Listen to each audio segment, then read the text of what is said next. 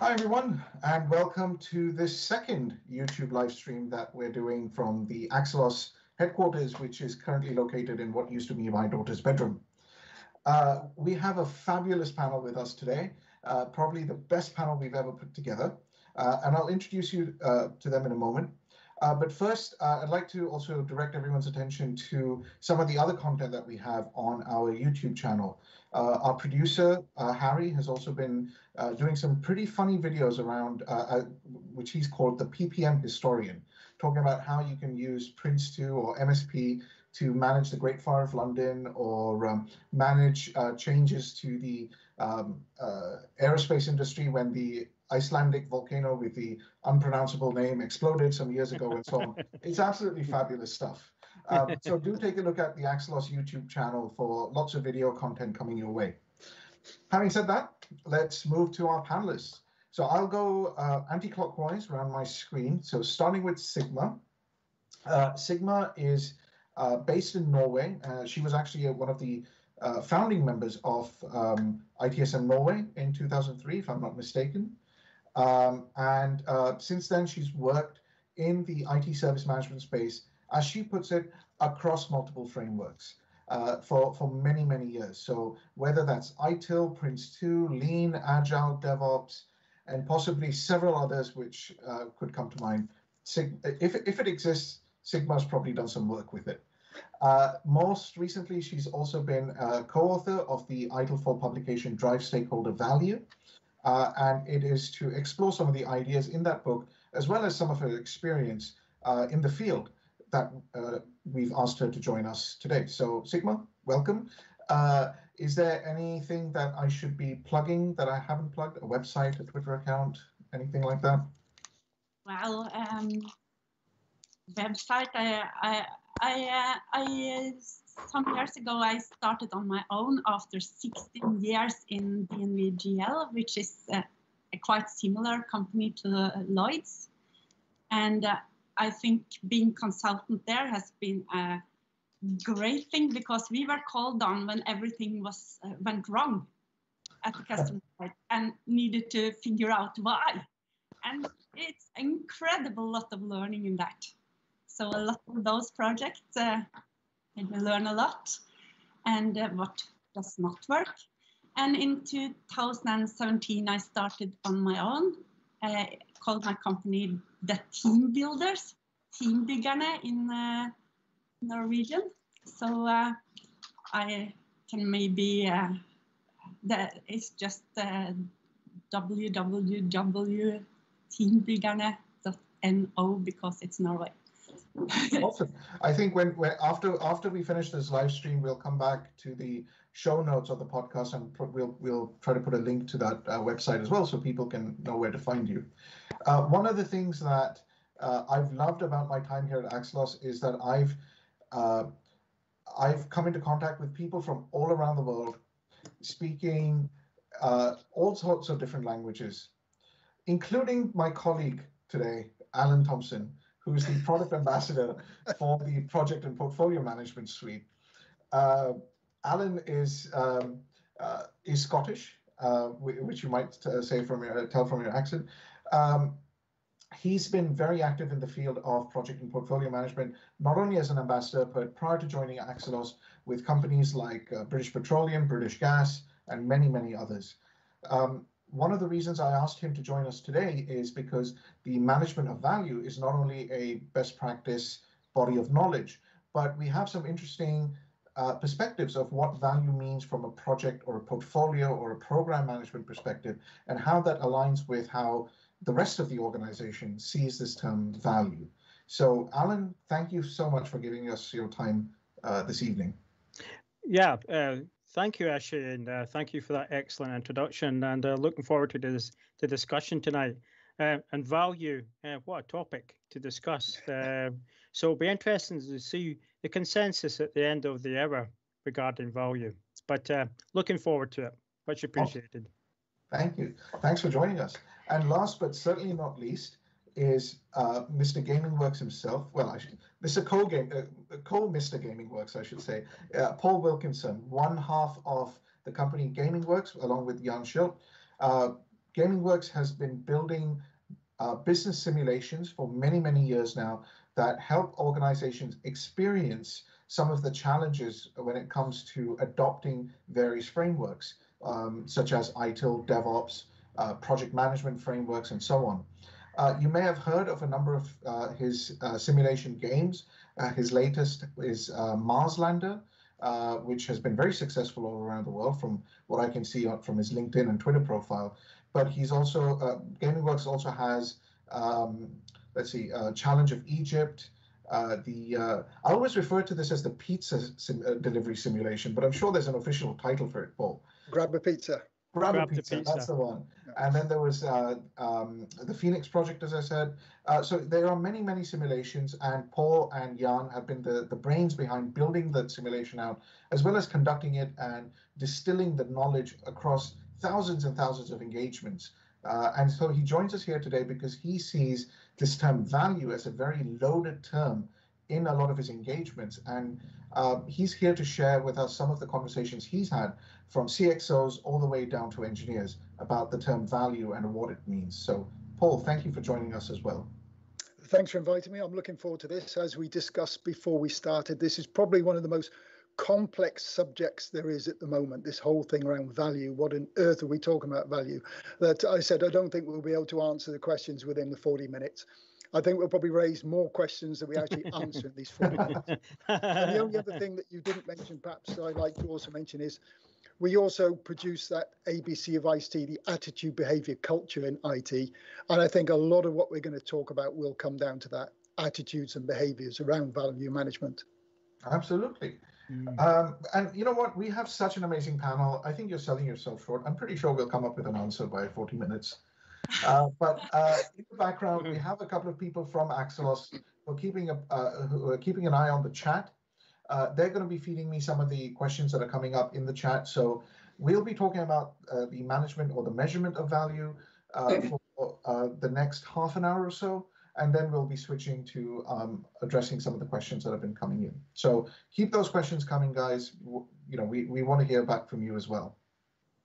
So let's start by defining this term value. I've encountered a lot of perspectives. Most of those perspectives, it has to be said, comes down to financial value or economic value. It's measured in dollars, pounds, krona, euros, whatever it might be. But what is value? Is it just financial value? And Sigma, I'll come to you first, since I'll follow the same order as the introductions. Why don't we come to you first? How would you explain value to your colleagues, to your clients? Of course, I think the definition in the ITIL book is a usefulness or benefit or how it's perceived by someone. So it's very subjective, and that's the problem.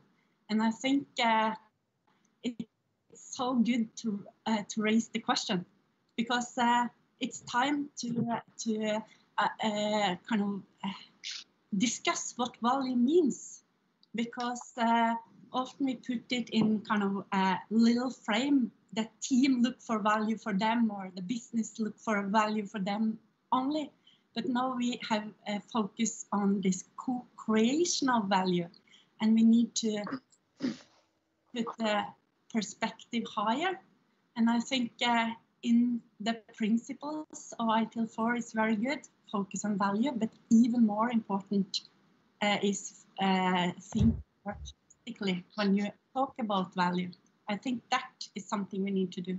I can talk about it, but just no, it's a good summary. And for those of you in the audience watching who are not familiar with this phrase co-creation of value, it's something that the science of service management talks about a lot, which is where we found some of the literature that ultimately influenced a lot of what we wrote in ITIL 4.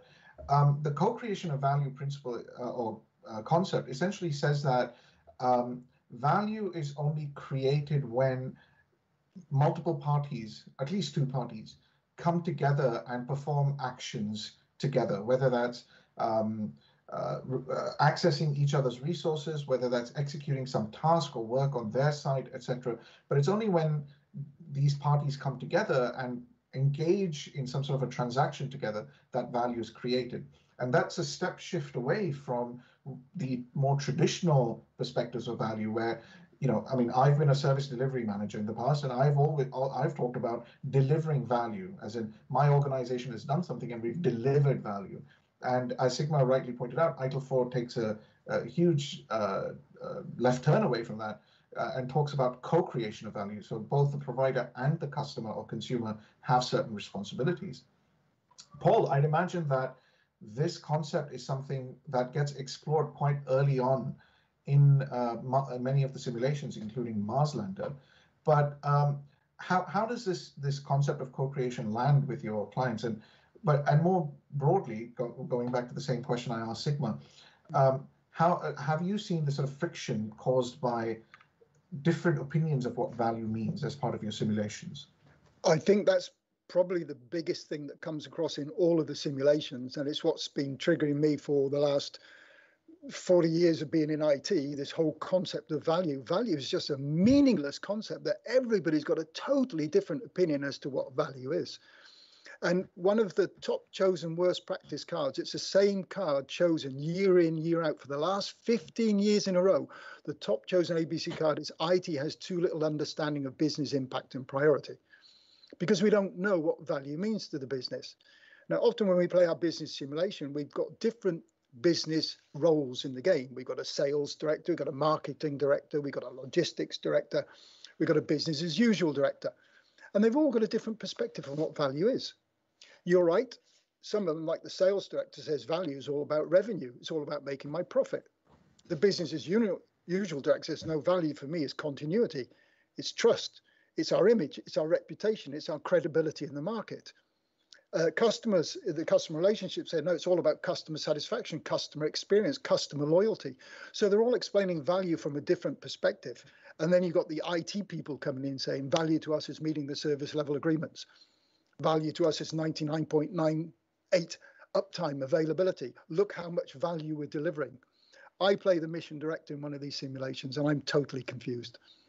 All I want is people to actually ask me, what does value look like? But there's something that every simulation so far, we are very, very bad at actually engaging with stakeholders just to have the discussion. What does value mean to you? Tell me what is the most valuable thing we can contribute to you. We don't have those discussions. So a lot of it comes down to we make assumptions of what value is. And as you quite rightly started off with, a lot of people think value comes down to revenue in the end. That's right. So, Alan, then with the backdrop of what Sigma and Paul have been describing, what does the project and portfolio management bodies of knowledge say about this term? I mean, there's an entire body of knowledge called the management of value. We could start there, but we can also cherry pick from others. But what's your perspective on this term? Well, within MOV, which is management of value, it does state that value itself is subjective. It can be subjective based on the perceptions of individual stakeholders.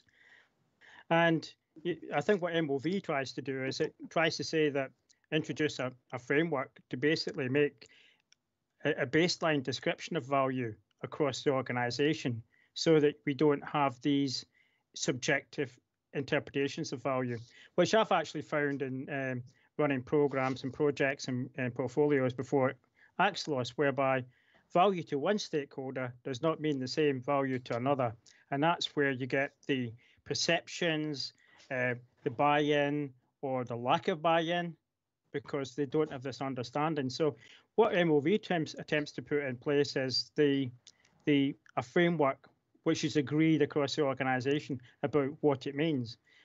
But the problem you've got is that the interpretation of value comes back to people. Sometimes stakeholders get mixed up with what the values they have themselves as individuals, rather than what's individually correct thing for the organization.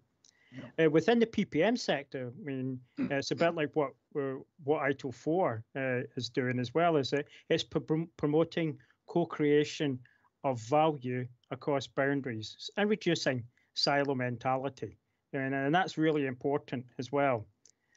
But I think it's really important. We got a common a common definition of what value is, and that's the real challenge. Because the other thing that goes into the mix, it would be good if all value was financial, but you've got aspects within organizations where value comes from non-financial benefits like improved customer satisfaction, increased employee satisfaction. And what we say from benefits management perspective is you've got to work your way back to a financial statement. And then when you're dealing with stakeholders who are expecting, I just want to know about customer satisfaction. That's what I value within my organization. So it's hugely, hugely complex. Not only is it hugely complex in that sense, you've also got the fact that value changes over time as well. Yes. So what might be valuable this quarter in this volatile, uncertain world of digital transformation and rapid change, what is valuable today might not be valuable tomorrow. So if we have such a volatile environment, then, I mean, thinking of organizational continuity and so on, isn't there a danger then that organizations will be jumping from one thing to another, which leads to wasted effort, it leads to wasted resources, it leads to confusion, not only within the organization, but within the marketplace, because, you know, the organization seems to be constantly sort of chasing its own tail, trying to determine what value is. You know, we can't stop, in a way, Paul, can we make the argument that organizations can't afford to stop and ask themselves that question? Sigmar, is this, I think, a dilemma that you've seen with your clients, that, you know, they're too busy delivering BAU that they don't have the time to stop and ask themselves, well, what is actually valuable? How do we reconfigure it so that we can change? I think, well, the answer is yes. It's a really that they don't discuss really what value is. And also, I think what you mentioned in the start is a big trouble, that we are living in a paradigm where it's all about economical growth. Everything that creates profit is value to the business, and without thinking about the consequences of making products cheaper and cheaper and selling more and more. And as long as the consumers are there to buy, and then it's when we have that as the economy as a leading star for value, that creates a lot of trouble. And that reflects down the full organization, because every department is kind of, oh, our numbers need to be as good as possible. And getting back to that point as well, actually, where you say, can we ever keep up with this? For example, that what Sigmar said, chasing value at the moment. Now, a lot of companies chase the revenue, they chase the bottom line. That's what they want. They go for revenue. But suddenly you get something like environmentally friendly, and suddenly you get the environment being a big thing for the people, the consumers. They will suddenly drop a company that just focuses on profit, because they say, hey, we respect companies that are now environmentally friendly.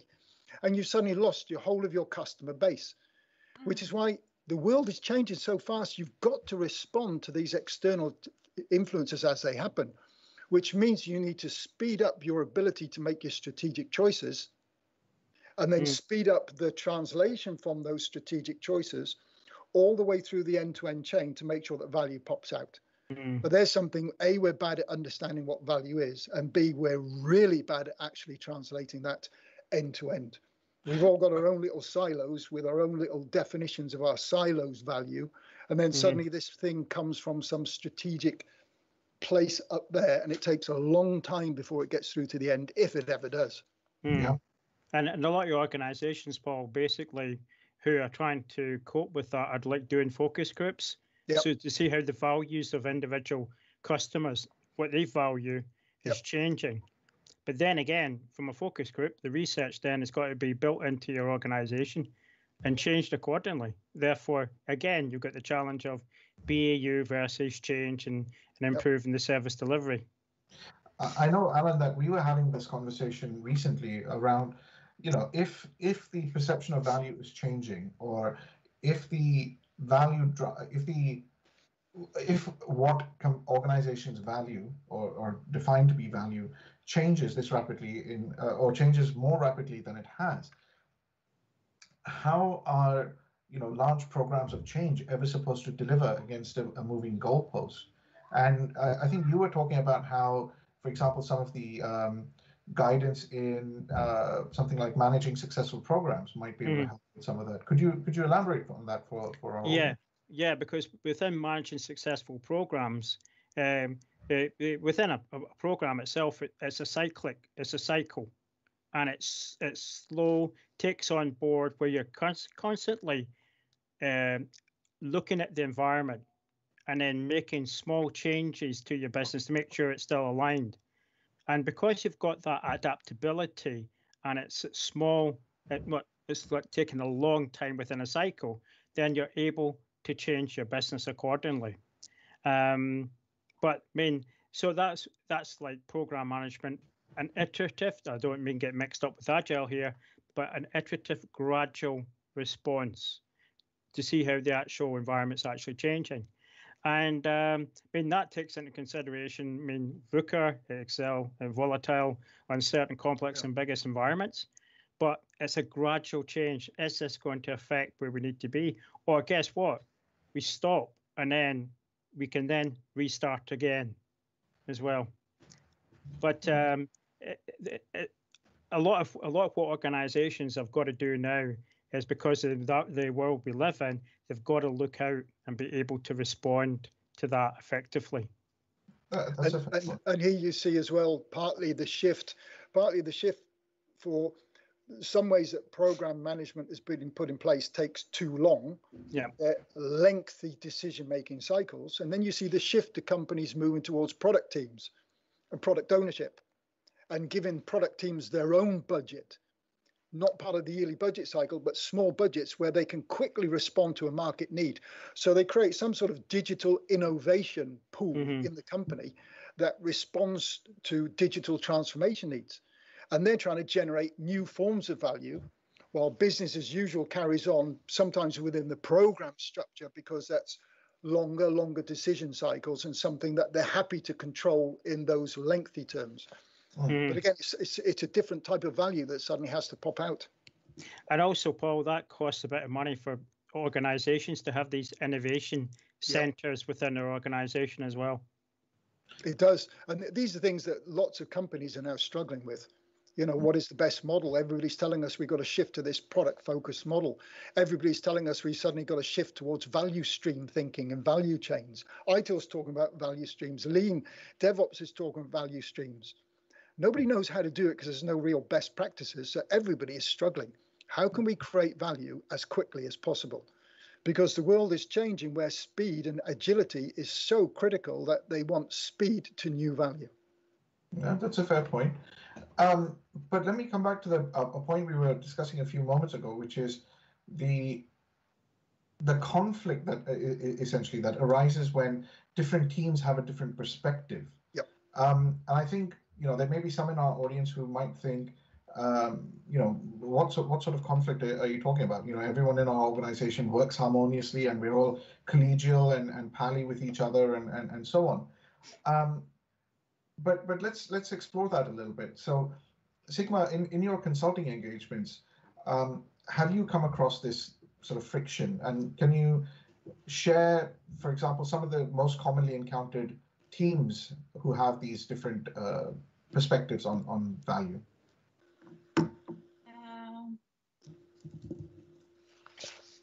So examples from the real life where it's conflicting values.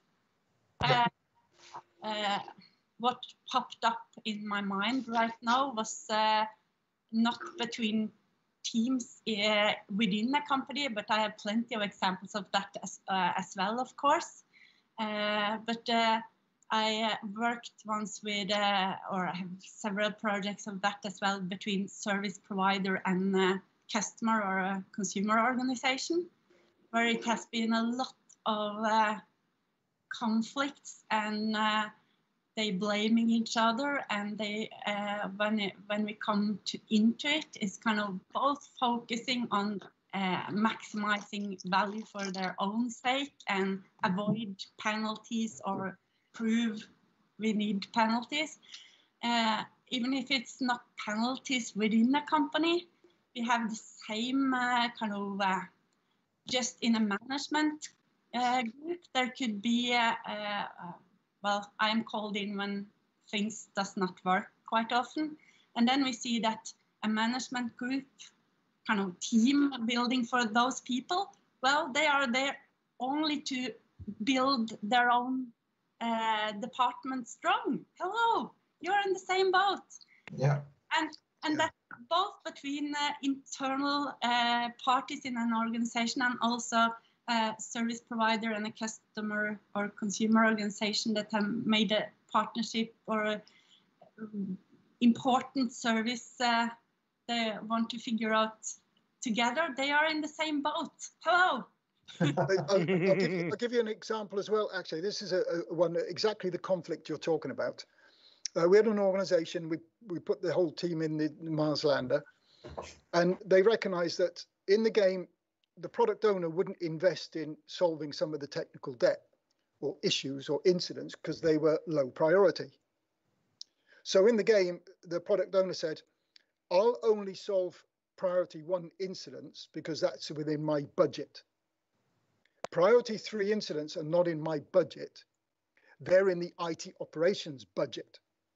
Now, the poor old service level manager was trying to get these issues solved, but couldn't get the resources because the product owner says, you're not having my resources and it's not coming out of my budget. So we then said to the product owner, do you mind if we now find out what is the impact of these low priority issues? Go ahead. So we went and interviewed customers. All it was one field from a screen got dropped. And when the screen refreshed, you had to fill in the whole screen again and the next screen. This was a banking application. We interviewed people. From the 200 people we interviewed, 20 of them had left the company and gone to a different bank because they said, we're fed up of the impact of this to our business. So then we went back to the product owner and he said, how am I supposed to know that? My job is new features, revenue growth. That's what I'm doing. I'm generating new revenue for our customers. They're existing customers, and if we lose them, that's not my KPI. My KPI is not customer satisfaction and customer retention and customer loyalty. So here you see, because there was no strategic goals to actually say, how do you deal now with conflicting value parameters? How do you deal with that? There was no way of dealing with it. And in the end, everybody just got frustrated. Or it turned out to whoever shouts the loudest gets their priority value done first. And Alan, do you have an example from maybe your experience or some organizations you've talked to that? Oh, yeah. I'd actually give it from experience, actually, when I was working with a couple of organizations who will remain nameless, may I add. And what it was a bit like what Paul was saying, that we're in the same program, dealing the same objective. And I was a bit like Sigma, parachuted in to try and sort the problem out. And each part of the organization were doing what they were tasked with doing according to what they were asked to achieve. But because A was given the product to B too late, even though they were satisfying what they were doing, B were always behind. B always were a problem. B weren't a problem because they were getting information from Team A. So they couldn't possibly cope because of their interpretations of what was viable to them and what their objectives were. And I think one of the most important things we were sort of looking at doing, and I thought about this at the time, it'd been great if we had a policy document, to support the program of work, because it was really complicated between 3 different organizations. That this is in the event of conflicts, this is what needs to be done. Yeah. But everyone was just, what's the best way to describe it, left to go on with it and sort out the situation and get it over the line. Yeah. So it's interesting. So if I were to pick up on the common themes that all 3 of you have just described, I'm going to use the dreaded G word now. Is this an issue of governance? Yes. Yes. Good question. For me, it's an issue of governance. Yeah. But then again, you get great arguments when you talk about this, because people say governance is out of date, governance is old-fashioned, governance is no longer relevant in this agile world. But if you look at the Wheel and Ross definition of governance, governance is effective decision making. That's what it is. So the question is, how can you embed, devolve decision making to the lowest possible level? Now, for me, what it comes down to is, that's why I love the ITIL 4 guiding principles, focus on value. Focus on value is the most important guiding principle. And it should be a mindset. It should be at the top of everybody's mind. The most important asset we have is people's time. People are always given too much work to do. That means they have to prioritize their time. They have to be able to decide which of these multiple tasks I've just been given should I do first. And the only way they can decide is by linking it back to value. So they've got to know which value will trump another value at the moment. In that example I gave you, is the value at the moment the product feature, time to market, get this thing out, or is it customer satisfaction and customer loyalty? Only when they heard from the strategic governance layer, customer retention is our most important driver, then they were able to make a devolved decision. If that's what trumps revenue and small features, then I've got to solve this issue first, because it's going to impact the value of customer loyalty. So people were able to make the decisions because they now knew what does value look like when you have to make a decision. Sigma, I can see you've been dying to say something, so go ahead. Yes, I think that it's so important what Paul says there, and that's about empowerment of the people, because they have the direction and they are empowered to take decisions on their own. And that also leads back to this kind of autonomy in the workplace, where they feel they have a saying and they feel they can make the decisions that is also right for the company, but they can do quick instead of go and ask and wait a lot of time for decisions on. But then I agree with focus on value is the most important. But then again, they need to know what value means. And I think they need a discussion also regarding it's not only what decisions that is profitable.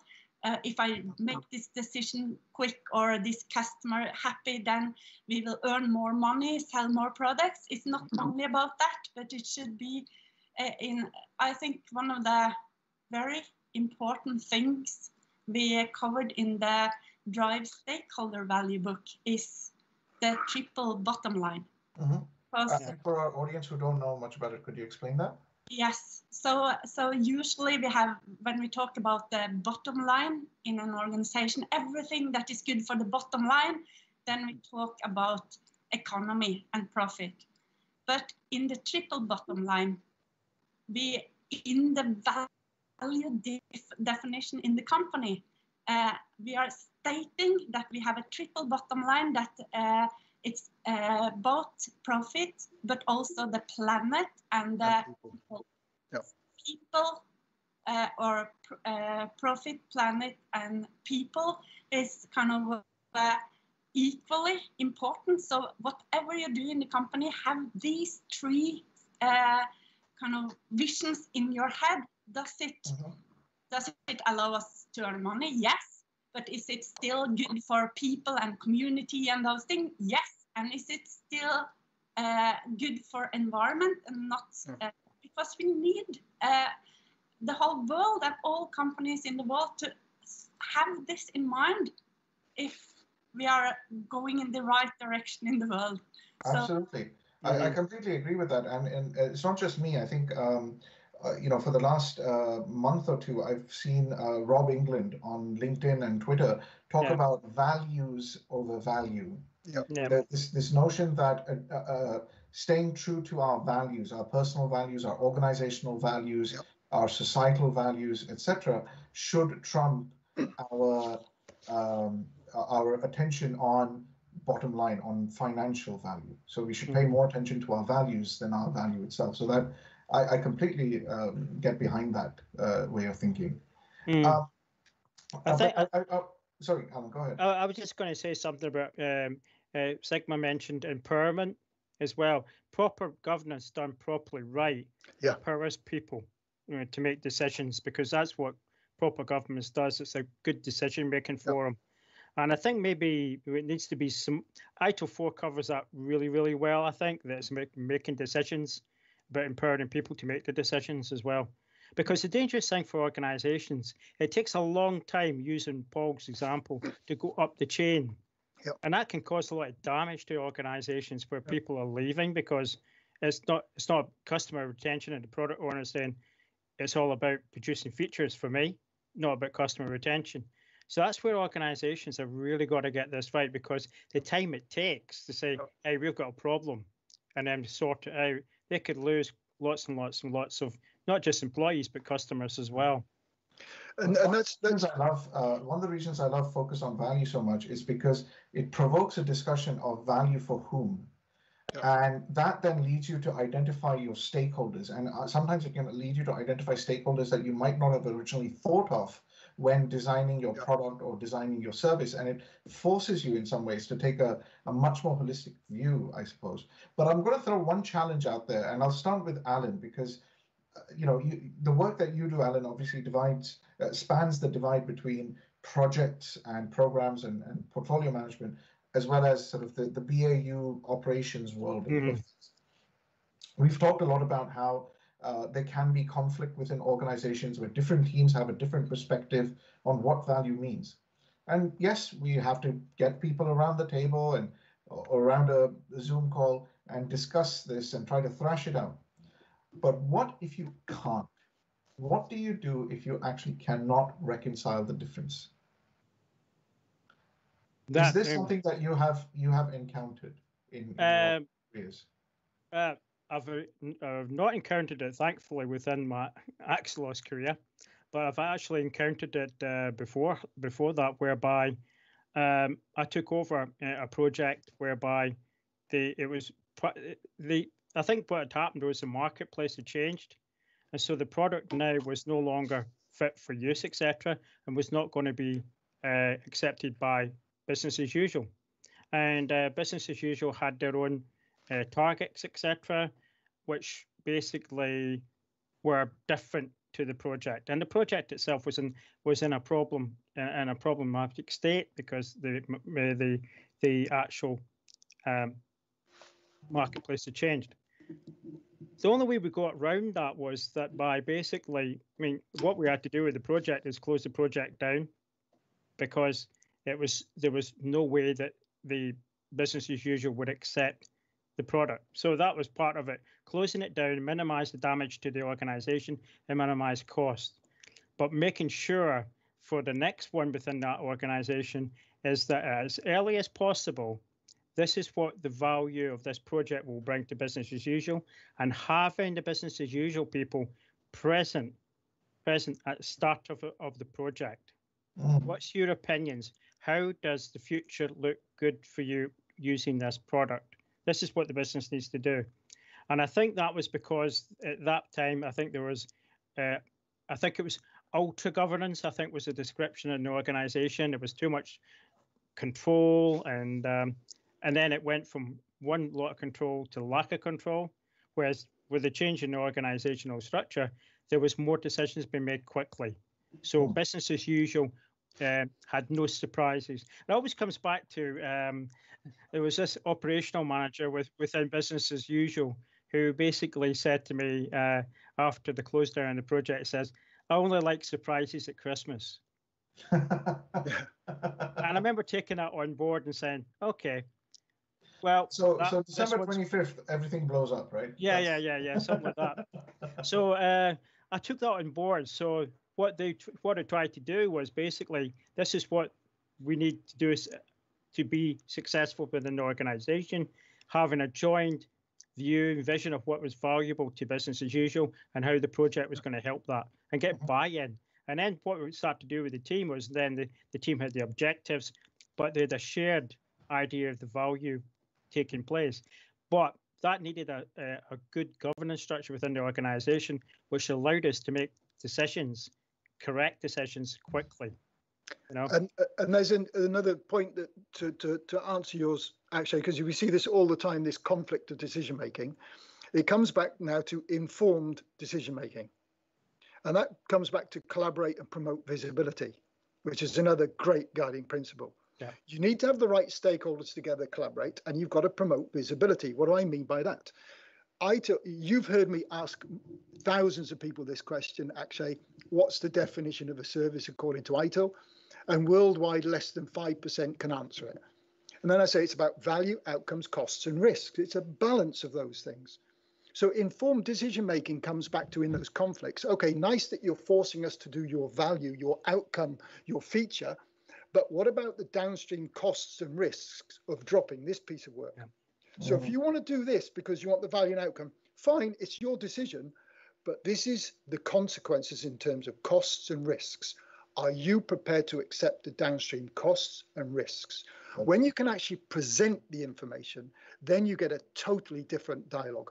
And we've had chief executive officers and chief operating officers in the simulation suddenly say, oh, wow, now that you show me this, I'm going to make a different decision. But unfortunately, as you've seen, we don't even know the term value, outcomes, costs, and risks. So we don't even know in IT what information we should be giving back to the business to make an informed decision. And because we can't give them the right information, I totally agree with them. The number 2 chosen worst practice ABC card worldwide is everything's got the highest priority according to the users. They will overrule us every single time because we don't know how to present back value in terms of value, outcomes, costs, and risks and consequences. That's true. That's how you need to deal with those conflicts. And that's when it comes back to, sorry, again, actually, your question of co-create value. This is co-create. Yeah. Bring the people together and say, the most important asset we have is time. We've got too much work for the time available, which means we have to make an informed decision as to which value are you now prepared to give up. And so long as you can make that visible, somebody will say, okay, I don't like it, but that value I'm prepared to lose to gain this value. And if we don't have those dialogues and discussions, we're never, ever going to win this. So this opens a very interesting line of questioning. In fact, the last question I had for the panel discussion, but I've been preempted by a very smart gentleman in our audience, John Custy, who asks us, who says, value needs some quantification. How would you actually quantify value? And how would it then, that quantification, be able to help stakeholders prioritize what work needs to be done? How would you quantify value to link better to strategic direction? So we've talked about, and Sigma rightly pointed out in the definition that ITIL talks about, and Alan also mentioned from management of value, there's a very important word in this definition of value, and that is subjective. Value is subjective. Yep. It changes depending on who you ask. And Paul, as you rightly pointed out, it also changes depending on time of day or time of year that you ask them. So how do you actually measure value? And in such a way that you can analyze it, you can detect patterns in it, how do you actually quantify value? Sigma, I'll come to you first as well with this question, because you were the one who use that word subjective, so you put yourself in this. How would you advise your customers who come to you with this question? How do I measure value? So what I think companies are used to is, again, back to economic wins. In that area, they measure value in kind of how much cost and how much can we lower the cost, etc., and how much can we increase income. So in that area, it's a lot of measures already in the companies. But what Paul and also I think we need this measurement and visibility in all the different levels of the organization. organization and even outside the organization. So how to measure value for the employees and the individuals working with it, so they are not, for example, overloaded, having stress over a very long period of time, and all the other things. Define what is value for them, and then for the project, and then for the organization, and then also what is value according to the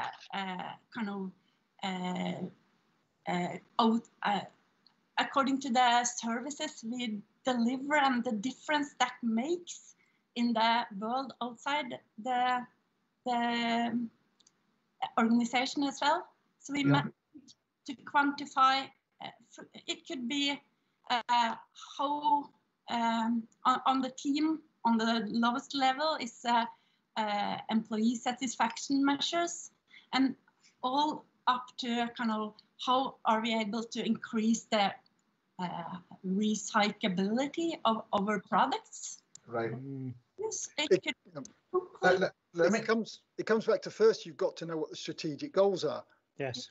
And this is why one of the biggest secrets that ISACA ever made from COVID was the goals cascade. They kept it a big secret and never told anything, whereas the goals cascade is the most important instrument for a CIO to enter into a dialogue with the business. What are the strategic goals? Now they're broken into a balanced perspective. What are your strategic revenue generating goals? What are your strategic innovation and growth goals? What are your strategic learning and operational excellence goals? What are your strategic customer or employee goals? It just comes back to what are the top strategic goals. Now, a survey from MIT actually showed as well, less than 1 in 4 business managers even knows their own strategic goals. And yet these business managers are the ones telling us their IT project is the most important IT project. So if the business doesn't even know what the strategic IT goals are, and these are the people dumping all these hundreds of opportunities and demands on us, we got no chance. So it comes back to, if you know what the strategic goals are, now they're different for every company, so you can't answer John's question. If one of the strategic goals happens to be customer growth and customer loyalty, okay, now you can look at which IT projects, which IT metrics could influence customer loyalty. Okay, so let me stop you there, because now this provokes a lot of questions in my mind, because you can definitely define certain metrics that align with strategic goals, but would it not be better to maybe define a set of tension metrics? So yes, we want customer satisfaction, but not at the cost of employee satisfaction, for just to pick 2. That's where you have balanced scorecards, and that's where the governance comes in place.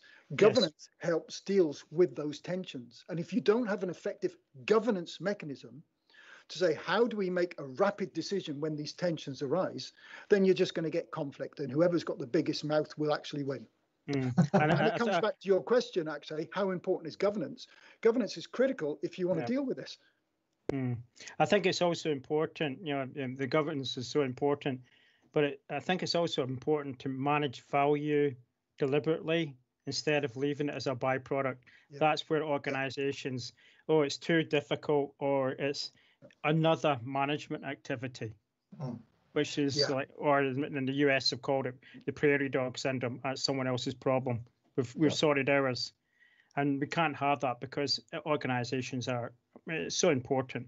And it goes back to what Paul was saying about the strategic objectives, endorsed by the CEO. The C-suite need to say, well, this is what is valuable to our organization. And at this moment in time, that could change. And it's equally, that's where you get communications, etc., and they disseminate the information to key stakeholders. So you don't have the situation that me and Sigma had. You go into an organization trying to sort something out, and there's no guidance. So I'm gonna pause here, because we could talk for another hour on this. But there's a lot of other questions coming in, and just in the interest of time, I want to get to some of these questions, because honestly, some of these questions we can spend like another panel discussion just talking about this stuff. But I'm cherry picking some of the questions that have been sent to me. And so for the audience, I do apologize if I don't get to your question, but what we want to do after the live session is to maybe get an extract of this chat and have a look at some of the other intriguing questions that have come in and figure out how we might be able to address those questions for you. So hopefully a quick one. Ishmael Thomas asks, can the word value be translated to mean utility? That's an ITIL semantics question. I'll put that over to somebody who's got an ITIL certificate. So I'll give you my perspective on this. It's not just utility. I mean, if we go back to the definitions of utility, warranty, etc., it's talking about fit for purpose, fit for use. Yeah. One of the wonderful pieces of guidance that got put into the Drive Stakeholder Value book, which Sigma was a part of, is that you need to be able to measure not only utility and warranty, but you also need to be able to measure experience. And it's the three of them that matter. Right. So value is not just utility. Value is some sort of a combination or configuration of utility, warranty, and experience. And I thought that was an absolutely brilliant takeaway from the book. Yeah. Do you have anything was that one of yours? At least my team, and said when you just have utility and not warranty, you have no value. That is true. It's absolutely. Not moving on, David Kelly asks, how can we write value into contracts, or do we need to write value into contracts? I find when customers feel they're getting value, they don't ever really worry about contracts. But when they're unhappy, they hold you to account. Mm-hmm. I think we've all been there. But Yeah. how do you write value into contracts? Do you need to write value into contracts? And to an extent, Paul, I think this also touches upon what you were saying about people blindly following SLAs, because that's what the SLA says, rather than necessarily that's what value means now. What I have seen, No, go ahead, Sigma.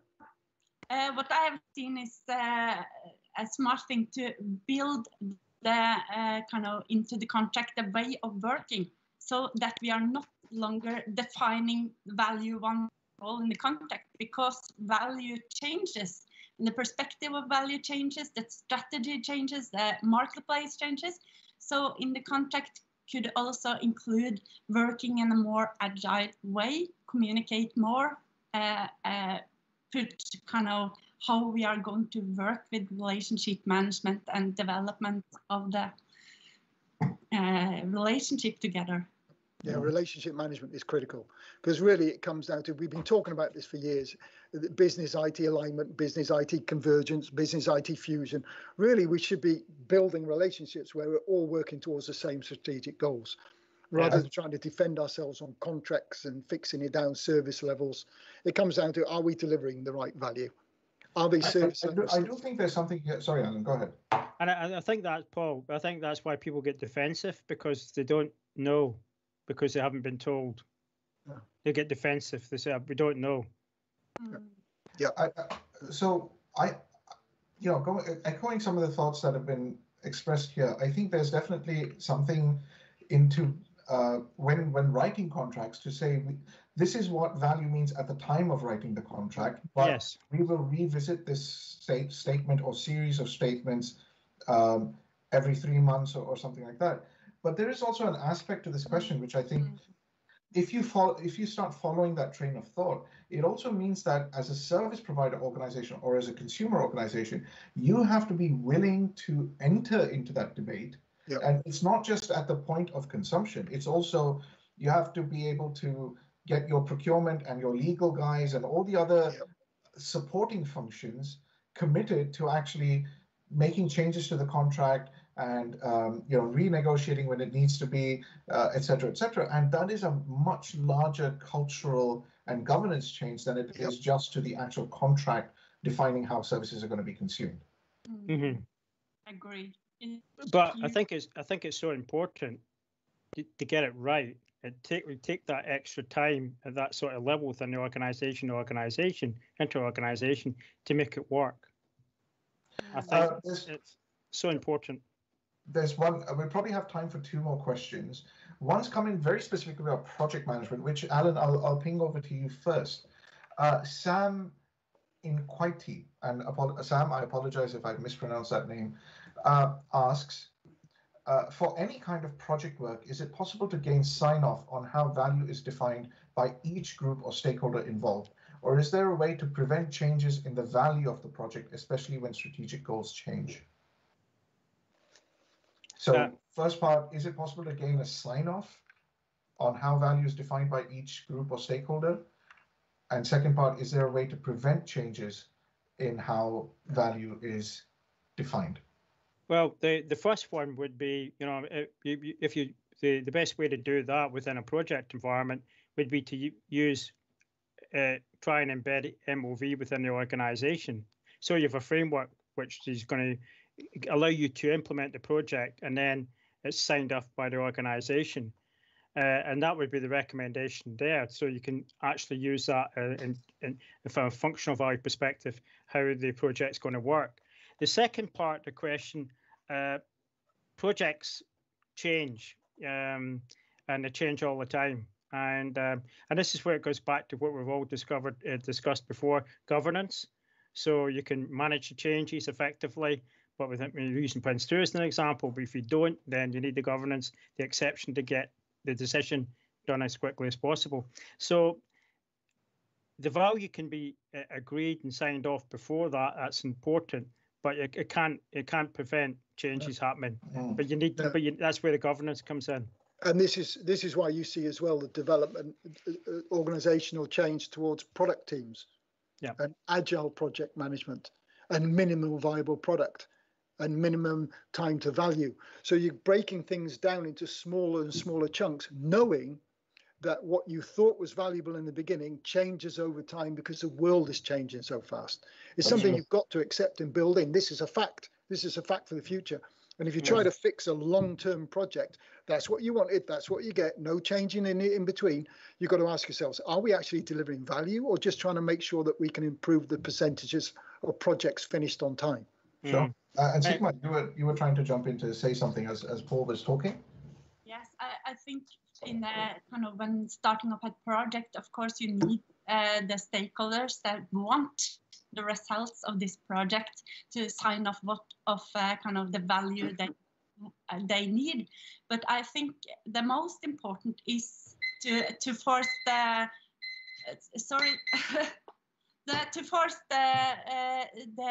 stakeholders to describe their needs and the problem they have, instead of describing the value we want is this and this solution. Because the project and the agile way of working will find out how, as long as the customer really describe the big need and the problems they want to solve with this project. And in fact, that's a question that came in from Syed Adnan Ali, which is around whether moving to an agile and iterative delivery method, as you've described, is a better way of continuously creating or co-creating value by delivering these short sprints to the stakeholders. And I think there's something there, again, that it's contextual. I mean, if you were building a bridge, for example, if you were building a bridge, you sort of know what the outcome is going to be, and you can structure the program or project accordingly. The one thing I do sometimes think about is one of the fundamental philosophies in this sort of agile or iterative way of working is start where you are and then try to figure out how you can incrementally nudge your product or your service in the direction you want. And sometimes I wonder, does this then blind the organization to opportunities to actually, you know what, this is coming out of left field and it's going to be a game changer. So no matter how much more we incrementally improve over here, that is going to just eat our cake. And got to sort of just stop, rip this out, and actually go with something else. And so I think to Syed's question, I think the method in which you deliver these products and services and projects and co-create value is very, very contextual. So even though you may have some short-term iterative ways, you cannot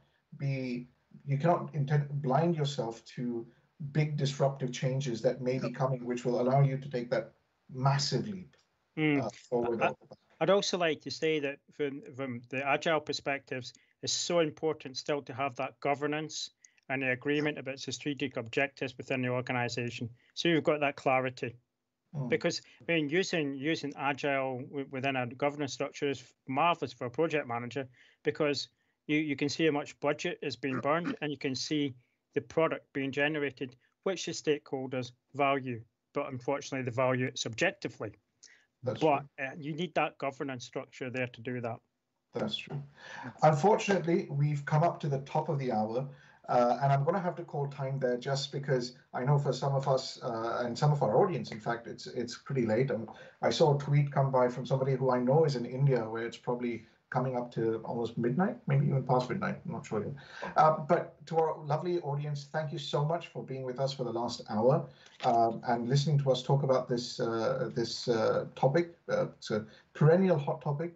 And we're happy to maybe extend this discussion, but we want to hear from you, our audience. If you can email us at ask@axelos.com and tell us your thoughts. Tell us how you found this panel discussion, how you found the YouTube live stream to work out, how you found the use of LinkedIn events, etc., as well as the content actually discussed. We'd love to take your feedback. We want to deliver more and more content into your eyes and ears and hands, but we need your help to be able to do that. So let me wrap up here by thanking Sigma, Alan, Paul, and of course, two wonderful people who are off camera right now, but have been feeding me lots of questions, and that's Harry Freeman, our producer, and Rasha Akar, who's our social media manager. Thanks, both you guys, for helping pull this wonderful session together. Until next time, everyone, stay safe, wear a mask, and please wash your hands.